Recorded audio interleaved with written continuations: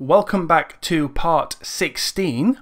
Wow, we've already been through so much together. I feel like we're probably best friends now, so we've got a bond that will transcend the generations.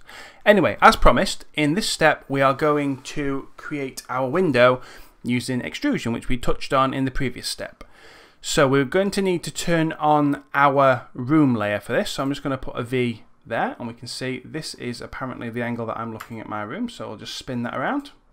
Lovely. And now I want to put my window in over here. So in order to do that, the first thing I want to do is put my room into, or this wall specifically, into face mode. So I'm going to do that by holding the right mouse button and choosing face and then releasing the mouse button. And you can see now that each face is highlighted in red to indicate that I can select it. So what I'll do is I'll select this face here on the inside, and I also want to just swing around, and holding shift and left clicking, I'm going to select the one on the back side as well. This is so the window will go all the way through. We need to do this extrusion on both sides. So you can see I've now got both sides selected. You can also, if you want to, just do a marquee selection like that through, and that will select what's on the front and back of that selection. Okay, so with those both selected, the next thing we're going to do is extrude them. So I'm going to get extrusion here from Edit Mesh, and just click on extrude. You can see the keyboard shortcut is Control and E, and that's how I normally do it.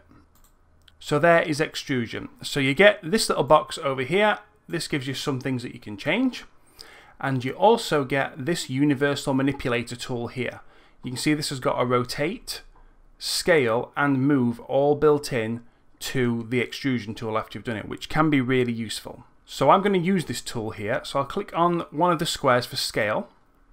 And then if I just bring that scale in, you can see that that brings it in like that. And it should be doing that so that it's flat and it's happening on both sides. So I want this window to be fairly square. So I'm just going to make it square. And I'm just going to use the move tool on this manipulator as well to move it into place. So I want it. Sometimes the move tools can be inverted on this one. And it might be that, yeah. So you can see there, the move moves it up on one side but down on the other. So I'm just going to undo that because I want them to be at the same height. That's okay. And I will switch to the normal move tool to move that up. So now we're going to change tools here to the move tool and then move it up, and you can see that that now happens together. And then I'm just going to scale it up so that this window kind of fills this area. Yeah, that's nice. And what's good about this is that the geometry all still makes sense. So I had one quad, which is a four-sided shape here, and I've now split that into more quads. So I've got a four-sided shape here, one here, one here, one here, and one here. So the geometry still makes sense and still flows. Now that that's done, I just want to delete both of the faces. So I'm just going to hit my delete key, and that now creates us our hole in the wall. So that's our first extrusion done. Well done, I am really proud of you. In the next step, we're going to patch this up. So you can see what that's done is created holes inside. We've got this hollow area, and we don't want that. We want some geometry to fill that. So the next step will be all about filling holes. Naughty. Game Dev Academy is graciously supported by these absolute legends.